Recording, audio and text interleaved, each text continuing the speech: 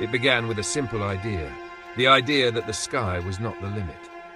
For thousands of years, humans looked at the stars and imagined what was out there.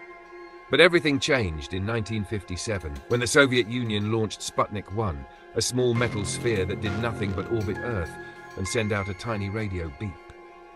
Yet that beep echoed around the world. It was the sound of possibility, and the sound of the unknown becoming reachable. That moment ignited the space race, pushing humanity to dream bigger and risk more.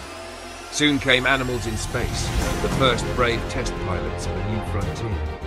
Then in 1961, Yuri Gagarin became the first human to leave Earth, proving that mankind could ride fire into the void. From that first orbit to the Moon, to Mars rovers, and the telescopes now peering across the universe, every step began with one simple realization. We are not confined to Earth. We are explorers.